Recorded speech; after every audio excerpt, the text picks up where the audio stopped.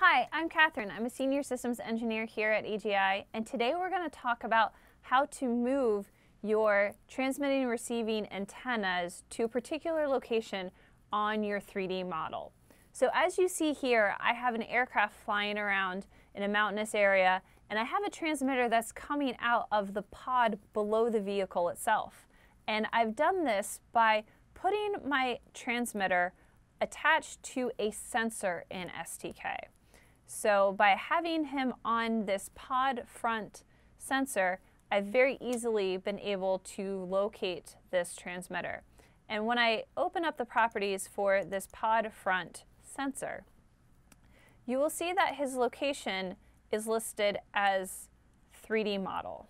And if we go down to our vertex offset page, we can see that is using an attach point on this 3D model called our Caesar sensor 000. So this is an item that has been added to the 3D model itself to allow you to attach objects to a specific location on that 3D model. So I didn't have to know exactly what the translational offset from the center of the model is. The 3D model had this included, and so I simply used it to place my sensor on that particular location of the model. Now, say for example that your model doesn't have a attach point added onto it. How would you go about moving your sensor then? Well, there's two different ways you can do that.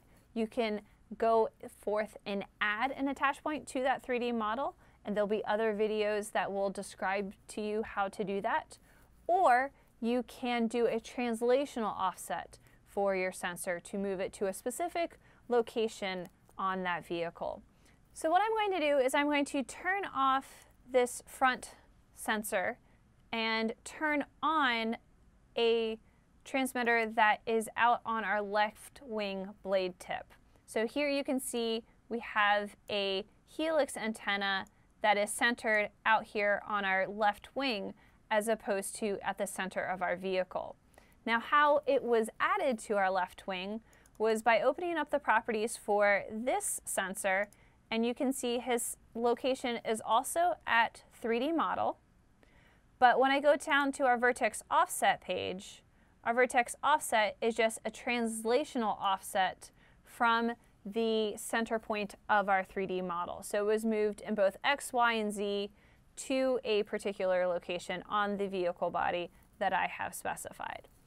So these are the two ways that you can move your transmitters and receivers out to a particular location on your 3D model.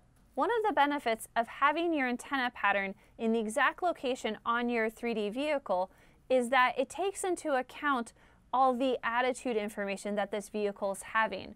So you may notice that this vehicle has a slight bank to it, and because of that, our antenna pattern also includes that bank, and our power is being pointed out in that direction, not straight down. So this is very important for doing all of your analysis, is having your antennas in the appropriate locations for where they really would be on the real world systems.